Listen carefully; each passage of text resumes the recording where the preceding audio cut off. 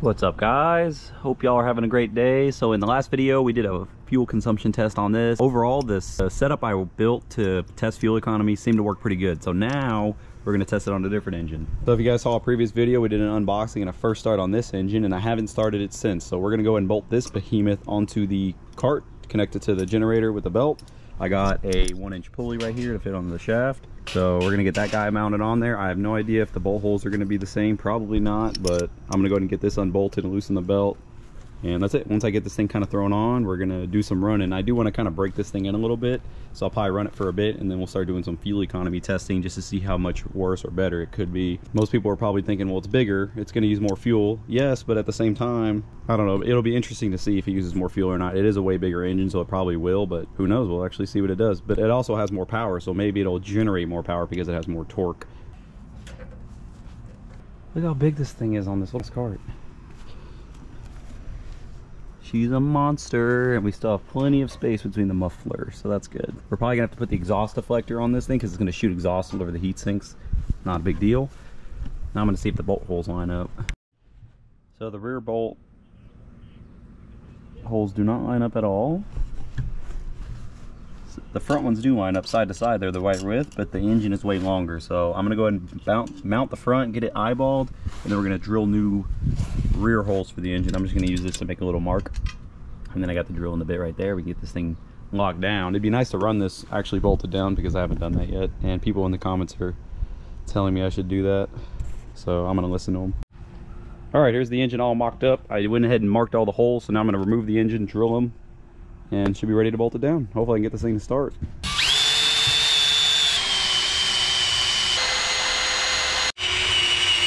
All right, I'm gonna throw the bolts in it, get the belt put on it. All right, it's kind of windy. Is it about to rain? It's definitely raining. All right, guys, so we have a slight issue. The pulley is supposed to be a 1-inch pulley, and this is a 1-inch shaft, and I actually measured this with a digital caliper, and it is 1 inch, exactly. But the pulley doesn't fit quite right. So I think I'm gonna try to get a piece of aluminum can and make like a shim, because I don't want this to be oblong on the shaft and, you know, do that with the belt. So I'm gonna make a little shim, then we're gonna get this all tightened on, get the belt thrown on, and then we're gonna connect this to the battery bank and we're gonna try to make some power with it. Alrighty, so I got this monster can here, so I'm just gonna wrap this around the crankshaft and then get it to about even, and I'm just gonna cut it. And that'll create like a little spacer, and then we're gonna slide the pulley on. Actually, I could even do, I'm gonna put the keyway on first. We're gonna slide the pulley on. And then with the pulley already on, I'm gonna try to wiggle this between the shaft and the pulley. There you go. If you ever gotta make a shim, aluminum cans are great. Oh yeah. A little tricky, but there we go. And see, with the shim on there, look, way less play, so that's awesome. And then all I gotta do now is put some Loctite on this grub screw. So I'm gonna do that, get this all tightened up, get the belt thrown on, get the alignment for the belt to that, and we should be good to go. Alrighty, guys, we got the engine all mounted on there, so looking good.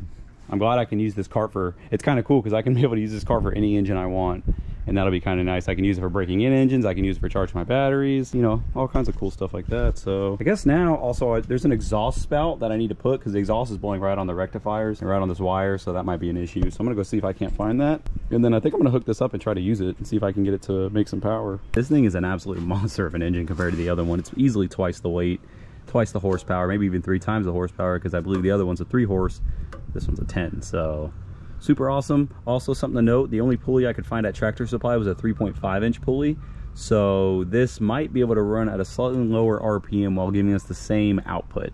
So remember, guys, this is because it's a permanent magnet generator setup with rectifiers.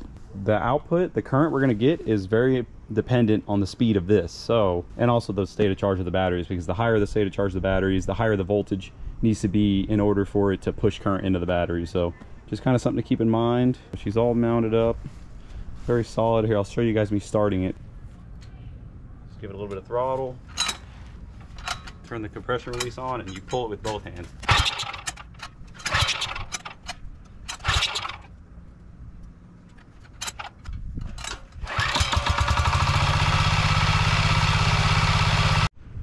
Alrighty, so we're about to do a test run on this setup. We have the battery bank hooked up at 53.2 volts.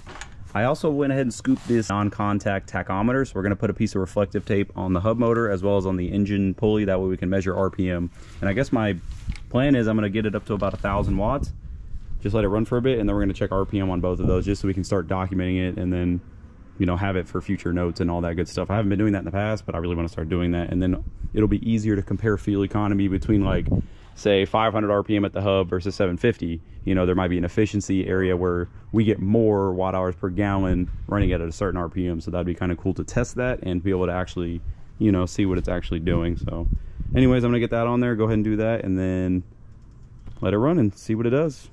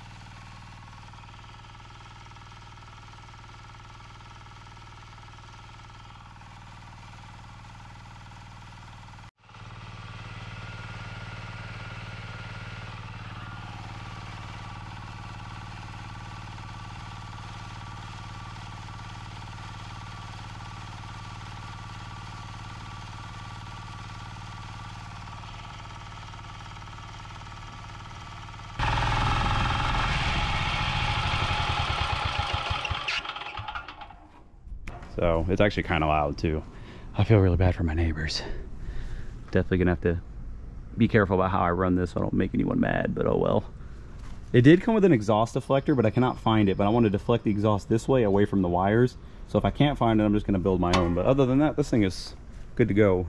And like I said, I'm really happy to have this thing mounted. It's actually able to somewhat start now. I still want to get the electric start. Somebody on my previous video did post the links to the electric start kit for this, so depending on how much I actually plan on using this, I may look into it. But I do want to use this engine on a mini bike, a go-kart, and a bunch of other things as well.